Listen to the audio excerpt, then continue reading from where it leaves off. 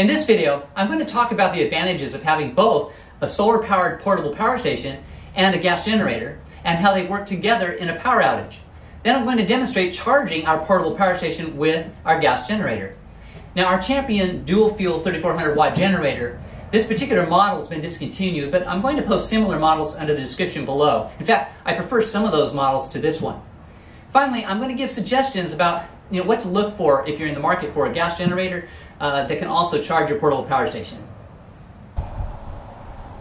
So why a gas generator? I prefer solar power because it's quiet, you can run inside, people won't be able to hear it, no fuel expense, mess, or smell, and fuel might not be available for your gas generator. Both solar and gas generators play a very important role. Here are a few reasons I wanted a gas generator.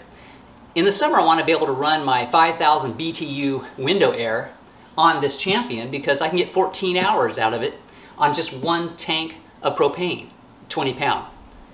But with my Delta, which is the largest portable power station I have at the moment, I can probably get 2 hours of runtime on that, maybe 4 with some solar power coming in. In the winter, I want to be able to run my Vornado heater. By the way, I have a review right here if you want to check that out on the Vornado. I'm going to run it on low on this Champion. I can get about, again, 14 hours on one tank. But on the Delta, it would be about an hour and a half and maybe a little over 2 hours with some solar power. Now, the main reason I wanted this Champion gas generator is because I wanted to be able to charge my portable power station if I couldn't charge it through solar panels, if there's a storm or something like that.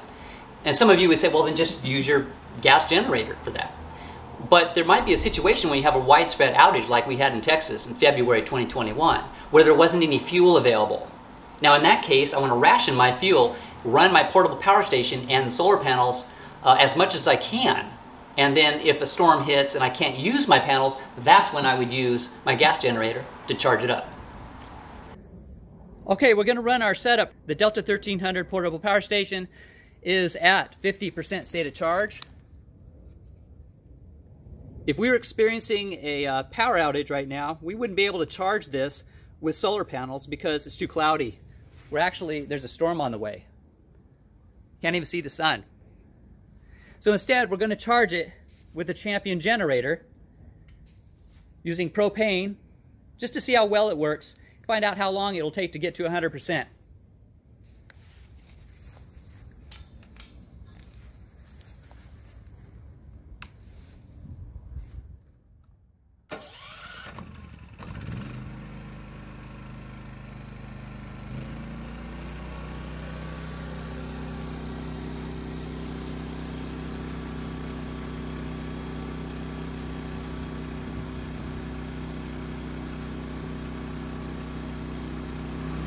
Okay, we'll check back in a little bit.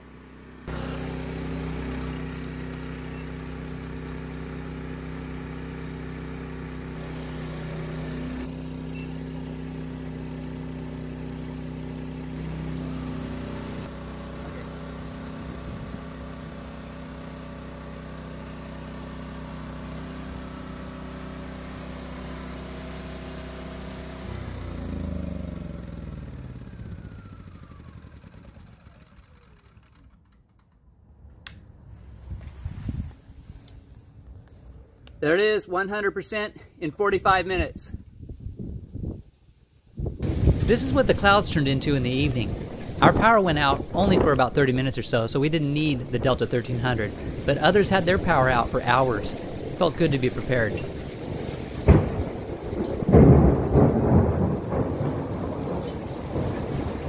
If you're in the market for a portable power station, it'd be helpful to know your wattage demand and the battery size you need. If you need help with this, you may want to watch my interactive instructional video series from the link above. If you're in the market for a gas generator that will also charge your portable power station, I have a few suggestions. First, contact the manufacturer of your portable power station to find out if you can even run a gas generator on it to charge it, and then what requirements there would be, such as wattage requirements. Second, consider an inverter generator. It's quiet, lightweight, and more efficient. Third, a clean sine wave or pure sine wave is a must. Fourth, you want an electric start if you have a bad arm or arthritis. Lastly, a dual fuel generator will provide you with more options. The military has a saying that I think applies to this. In fact, I think it applies to a lot of this video.